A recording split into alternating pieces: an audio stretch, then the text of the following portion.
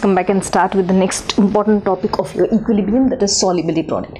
First we'll understand this concept and then start doing some numericals based on this from 2002 to 2016. Right, so now in solubility product, when I have to speak what actually is solubility product, first of all let us understand. Now what am I going to do? I'm going to take a saturated solution. Right, so hope you all know what is saturated solution. What saturated solution of which one? I'm going to take saturated solution of sparingly soluble electrolyte. I'm going to take this. Okay, sparingly soluble electrolyte. Done. So now what is the electrolyte which I've taken? Let us name the name of the electrolyte as AB.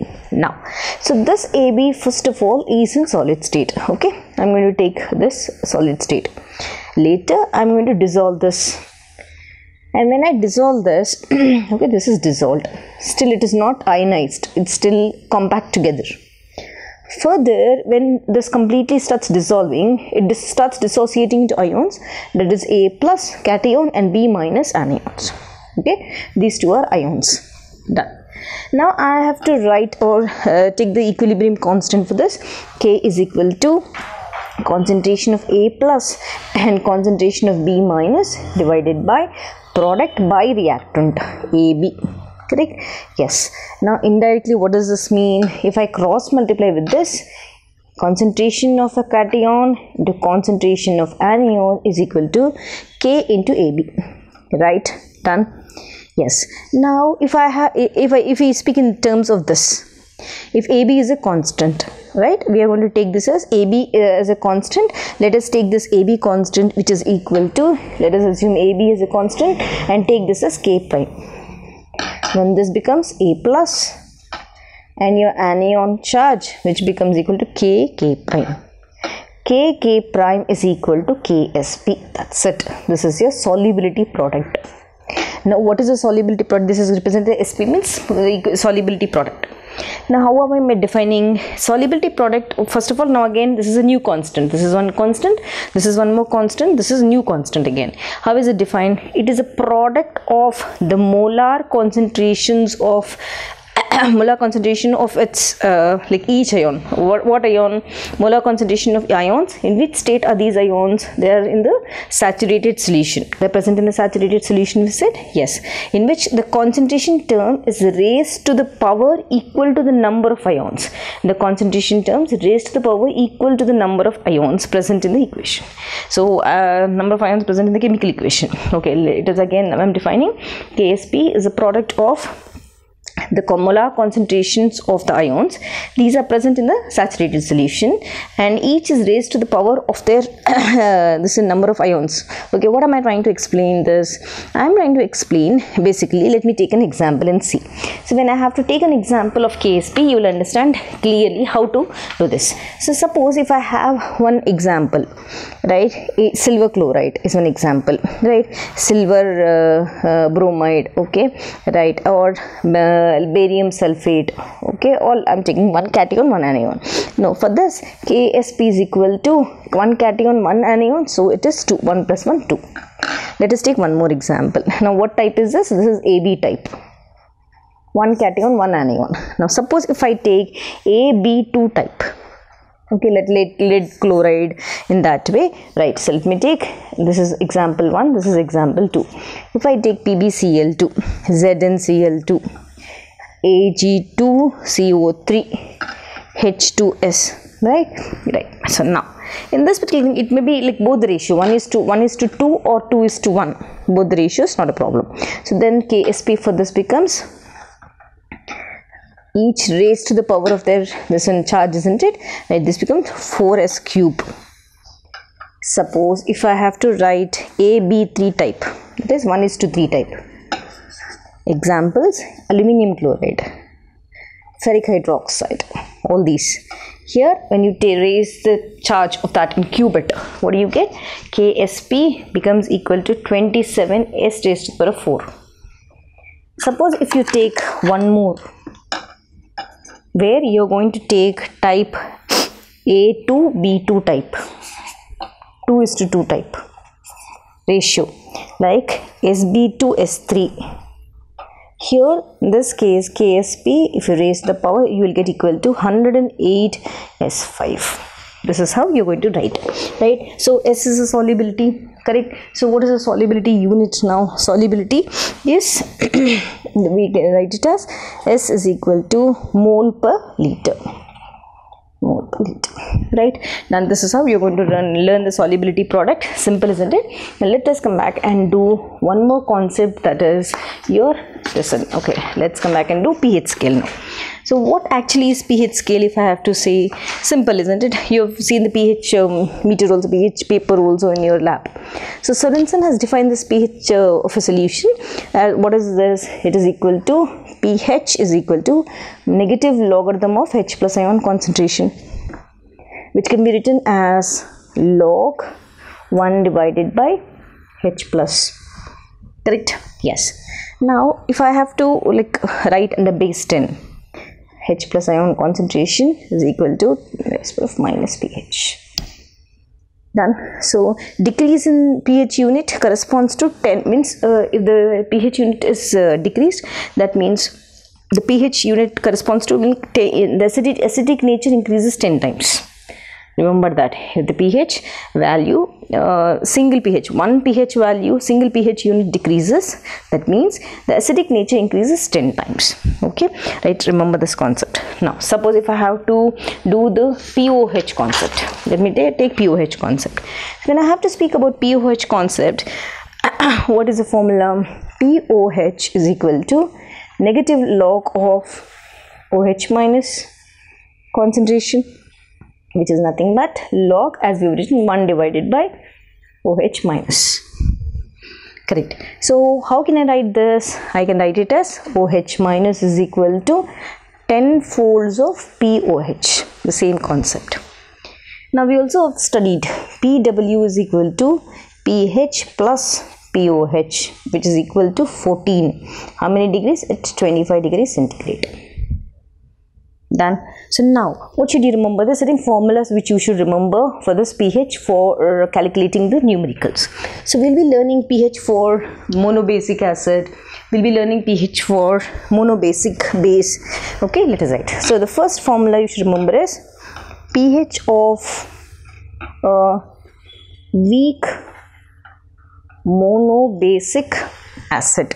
Formula is pH is equal to half of pKa minus log C. Now the other way, if I have to take, I'm taking the second one.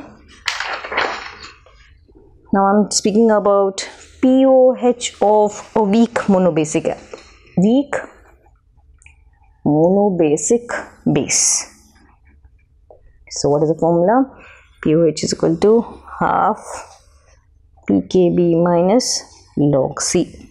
Okay, the same thing which is the pK for monobasic acid. So monobasic acid we took it as pKa. For monobasic base we took it as pKb. Done. Yes, if I have to write pH is equal to 14 minus pOH. What is pOH? This value. So I'm going to substitute that value. 14 minus half into pKb minus log C. Correct. Now, so total value, so this is, you can use it for the numericals also. Total OH minus in a mixture of weak bases. One more formula which you can remember, which you should remember, is root Kc1 plus K root K1 C1 K2 C2. So remember this. So if you know this basic idea of pH and pOH and solubility product, we'll start doing certain numericals which are given in your JEE papers. Right. So with the basic formulas which we have studied for solubility product, pH and pOH, let us come back and solve the numericals which are given in your papers. Now, what did they give? This particular question is picked up from AIEEE 2004. Let us read this question.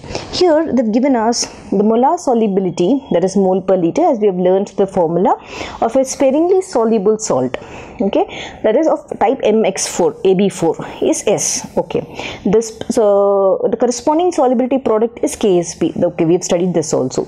S is given in terms of KSP by the relation. Okay, we have already solved for type, isn't it? AB2, AB2, B2, this one, and AB4 we have done that. So they are asking that thing, how to solve. They are expecting us to write in relation between S and KSP for this particular thing, for MX4. Done. So let us take, for example, if I have to solve this, first of all, let me consider A, B and electrolyte. For this type I am not mentioning, A, B, X, and this is Y. When this dissociates into A plus B. The coefficients are written like this. Now when I have to write the solubility product of that, as we have defined in the definition, X raised to the power of X, Y raised to the power of Y, S, X plus Y. You can write this also. So now let us take MX4 now. MX4 is this one which they have given us. This dissociates into M plus 4 plus 4X minus.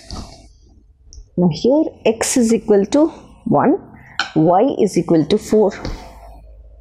So now what is the solubility product? KSP is equal to 4, this one raised to the power of 4 and 1 raised to the power of 1. It's now the same thing, just like this. X raised to the power of X, 4 raised to the power of 4, right? Y raised to the power of Y, and 1 raised to the power of 1. S is like this, 4 plus 1, that is 5. So KSP is equal to, if I have to solve this, you're going to get this one as 256 S5. S is equal to KSP by 256 1. That's it. So this is the answer which we have got. So what is the correct option for this? Now when I've got this answer, and I see not the first one, not the second one, not the third one, not the thing. This is the correct option, D. Yes.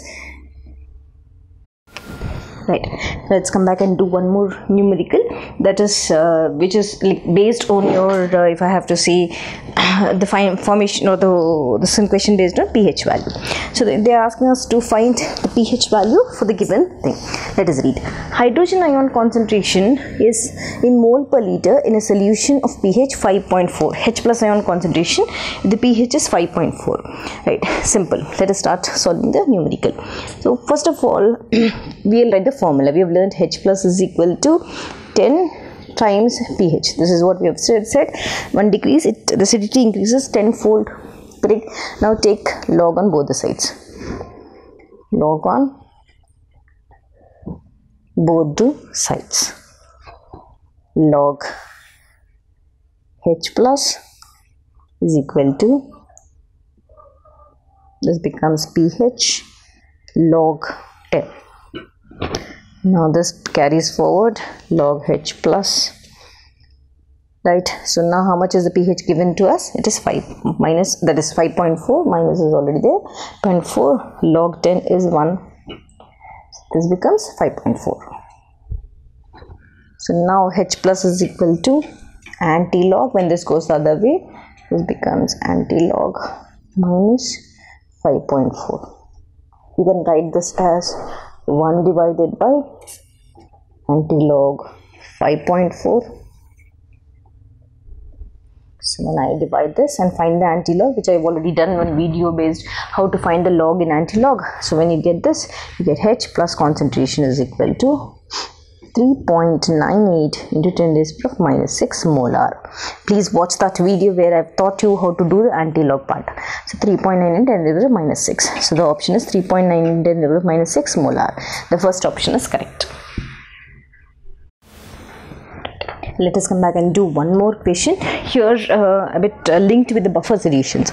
Okay, not a problem. Here they've given us the pKa of a weak acid HA is 4.5 and the pOH of an aqueous buffered solution of HA in which 50% of the acid ionized is. Okay, so what are they asking us? They are asking us to find out how much is the pOH of the aqueous buffered solution. So basically there are 2-3 methods to do this. I felt this is the easiest way, applying the formula directly. Just see. So for buffer solution, when I have to take, I'm applying the formula directly and doing it. For buffer solution, we have a formula pH is equal to pKa plus log salt by acid, which is equal to, now how much is the pKa value given to us? 4.5 plus log salt by acid. Done. Now they said if HA is 50% ionized, they said. Okay. If it is 50% ionized, then what will happen? Salt is equal to acid. Correct? 50% ionized means salt concentration is equal to acid concentration. Exactly half of that, isn't it? When you go in the pH scale, so this becomes pH is equal to 4.5 plus 0. Okay, because this is equal to this, because 50% ionized, so 4.5 plus 0, so this becomes 4.5. Now we very well know, since pH plus pOH is equal to 14, so pOH is equal to 14 minus 4.5, which is equal to 9.5. That's it. So the answer is 9.5. The correct option is this.